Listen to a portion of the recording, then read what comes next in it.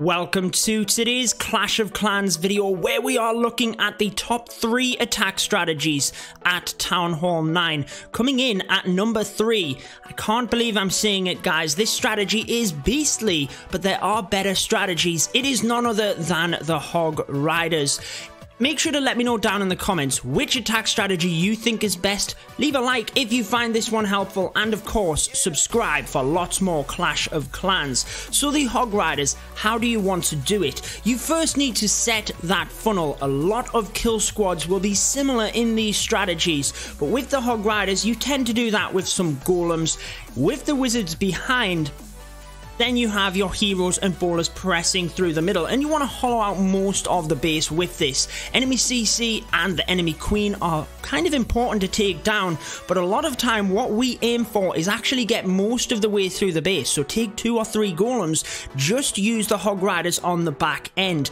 Now you can see your troops in the middle will kind of migrate a little bit across the base. It's not always easy to predict where they will go. You will see the queen came up to the north on this one, so the Hog Riders came in. They were able to get some free swipes onto that building, onto them defenses, because they were tanked by the queen. So think about that, guys. You can alter where the Hog Riders come in, maybe have a plan A and B. Sometimes, depending on the base layout, you have to go with your original plan, obviously, but think of whether you can adjust it on the fly. Always a good one. Then you have them heals on the back end for the Hog Riders. That all depends on how many Hog Riders you're taking, how much you're needing them to take out. You might take 2 jump spells and a rage spell for your bowlers, for example, if you're pushing further through the base, and just 1 heal spell on the back end, or even none depending on what you're taking. But if the Hog Riders have a pivotal role on the back end like they did in this one, then you probably want to take some heal spells for them as well.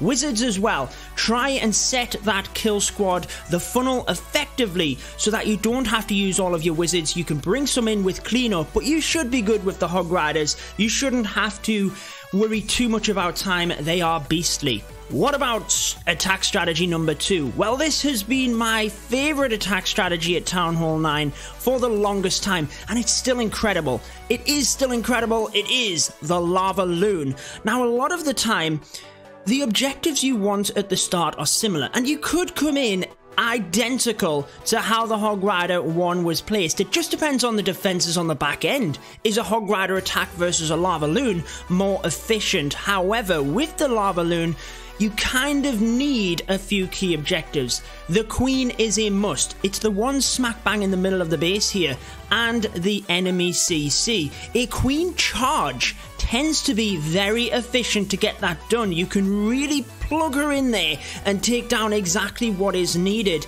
Now, carving an area of the base is equally important, so you'll see all of the defenses down to the south of the base will go down here. That's equally important on the Hog Rider attack as well, actually, is carving that path for the troops. And all we mean by that path is you know exactly where them defense targeting troops, the hogs or the balloons, you know exactly where they will go. You can control the pathing of them. It's more predictable. There is less risk. Bringing the queen in from the bottom, just so delicate with them wall breakers to get down that enemy CC. Obviously, you could see the king and wizards on the right hand side just to help the queen continuing to go in. You must get that funnel correct for the queen. Very unfortunate with the wall breakers to get through that middle compartment, but once the health is down on them walls, the queen can start battering through anyway. She's going to be targeted, and into the middle she goes. You can now see, irrelevant of how many wall wreckers, irrelevant of how many air defense are left up,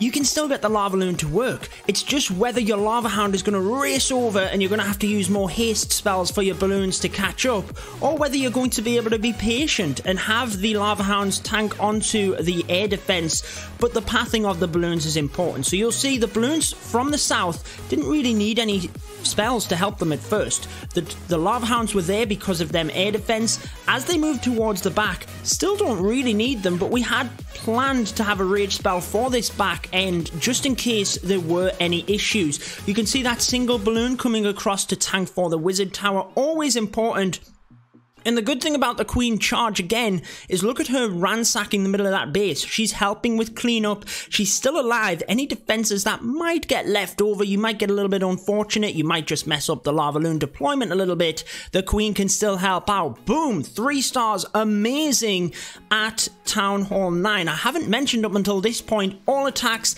by White Temple. We are recruiting, guys, so make sure to join our Discord via the link in the description. But moving on to the number 1 attack strategy at Town Hall 9, the buff gave them just the edge on the Lavaloon for me. It is the witches, and we're going to show you 2 different witch attacks, 2 different kind of variations, and discuss the base layouts for it. So you can see this first one with the witches on either side of the base and the heroes pressing through the middle. Now, do you want to use healers? Do you want to use a golem? That all depends on the air defense. How protected will the healers be? You can see on the left side, yes, they are going to get in range of some air defense, but actually, they've taken out a lot of point defense before they even get to that point. So we're still getting good value out of them healers, as we are on the right-hand side.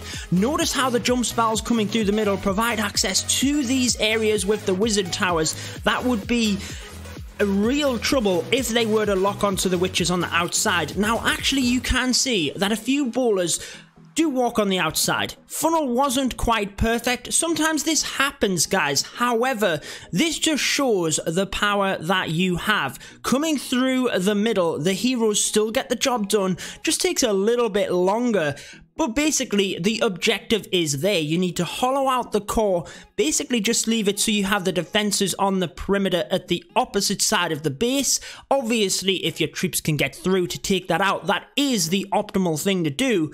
But the witches coming around the outside can often loop all the way around and take that out. Sometimes, as you will see in the next attack, you can bring your queen around the outside as well, because she is phenomenal at smacking them defenses on the back end of the base. But just look at how many witches are left over. This is what becomes beautiful at the end of the raid. As the defenses go down, the witches continue to spawn them skeletons, just more and more of them, and all of a sudden they overwhelm the base so much that you can smack the 3 stars. I've been talking to some experts using this strategy, and their hit rate has gone through the roof following the implementation of that 4th skeleton from the witch. From the Town Hall 12 update, let me know your favorite part of that update.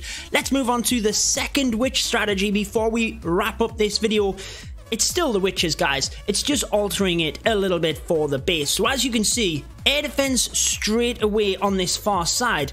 So the healers might not be the best option. The queen has much better reach, so she can actually take that out, and she could continue. There's a lot of point defense on the outside, so she's going to get good value from that. So we're actually going to let her do her thing on that other side. Queen is going to loop around the base with a golem to help. Meanwhile, on the far side here, we have the healers instead of the golem, because they are free from air defense. Now, you need to be able to jump through the base as well. You don't want your troops in the middle getting stuck.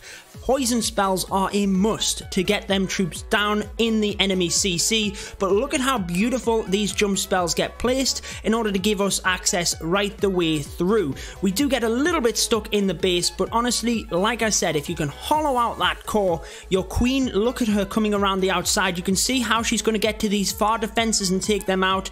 There is a Tesla farm pop near the town hall, so they do get taken out down to the bottom here, the witches, but it doesn't matter. We have the rest of the troops to come down. Sometimes on these fresh hits, that's all what it is about. Finding them traps, you could then alter the plan a little bit, bring in some troops to maybe tank that as the witches got there. But like I said, it doesn't matter. If you do the strategy correctly, the witches are the best strategy. They are beastly. So many of them left over. Queen continues to walk around, and the bowlers and the king there, with that ability left over, are going to be enough to take down that Tesla farm anyway. Very, very strong strategy. In my opinion, they are the top 3. The Hog Riders, the Lavaloon, and the witches. Like we said, it's always that cliche of, depending on the base layout, one strategy might be better than the other, but in my opinion, the witches are now the best attack strategy at Town Hall 9. If you are interested in joining Elite Gaming or White Temple, you can see on the screen the requirements for hero levels. Make sure to join the Discord server, that is on there as well. But that is going to wrap it up for this one. I've been your host, Judo Sloth, and until next time, peace out.